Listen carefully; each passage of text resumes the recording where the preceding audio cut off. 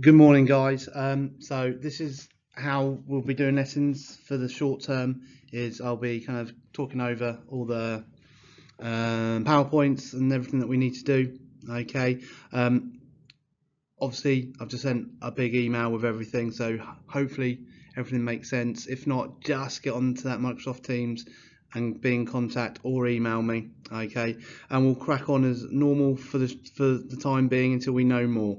Obviously, we are due to have an exam which they say are cancelled, but as your year ones, they could delay that and make you do it a bit later in the year, at the beginning of the second year. We just don't know. So until we know different, we do just got to crack on. Okay, so I will also send you a plan of the next kind of couple of weeks lessons by the end of the week as well. So we'll kind of know what we're doing. But you should all know, well, those of you who are here on Tuesday and or those who had emailed, we have a test on Monday that is still going ahead. Okay, so we got today and tomorrow to start doing some prep work for it. Okay, so that's kind of the main focus of these two sessions. So first of all, I know this isn't the best way to give feedback, but those of you who kind of sent me your work, you can kind of see what I thought of it. Some really good stuff. Some of you had some blanks, and make sure you get that in. If you hadn't given it to me, can you scan it in so I can see it, or take a quick picture? Pictures are quite hard to read, but I want to see that you've kind of done it. Okay, so some really good stuff. I was really happy reading those on Tuesday night, so thank you.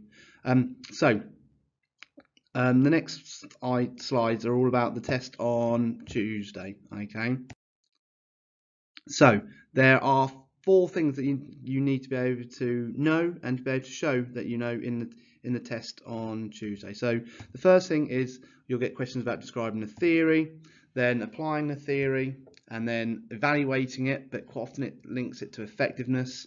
I'll talk about that more shortly. And then obviously the policies link in. So remember, the test is on the sociological theories. So the first type of questions are describe or explain the theory. So these are kind of 2 past paper questions.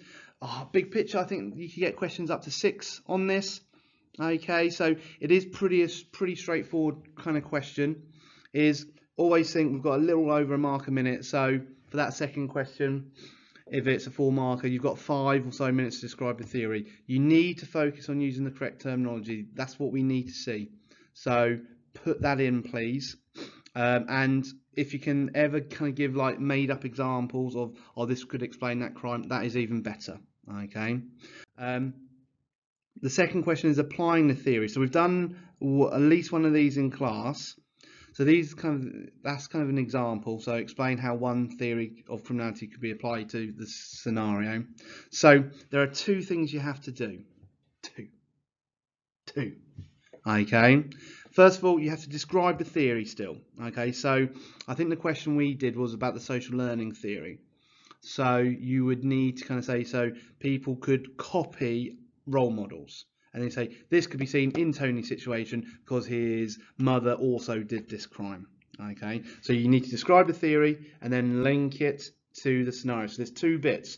As you can see, questions are like 6 or so marks. So you'd have to do this at least twice, but 3 times. But again, always remember, mark a minute. So kind of use your kind of common sense there.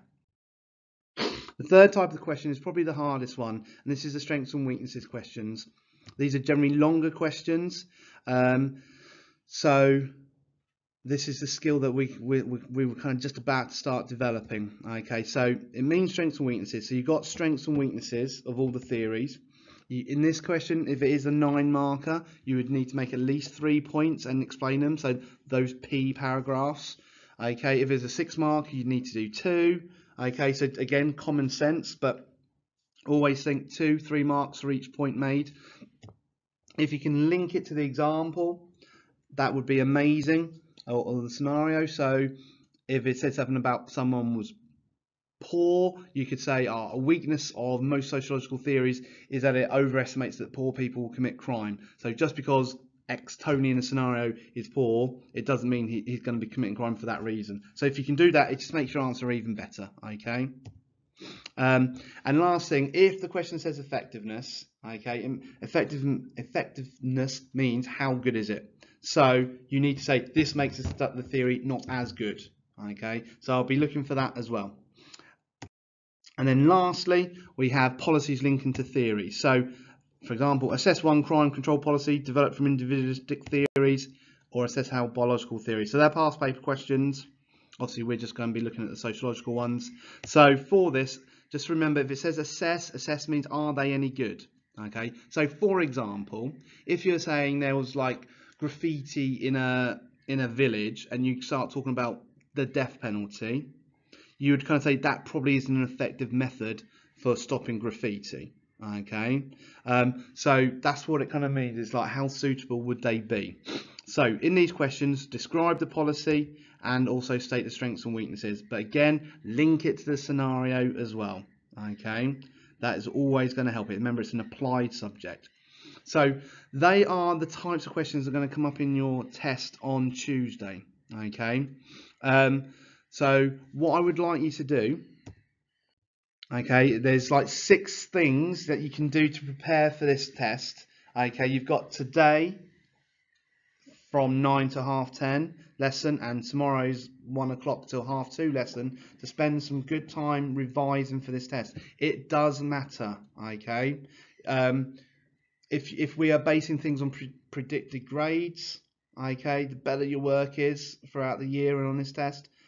If we have to do new assessments, I've got more good information to kind of use.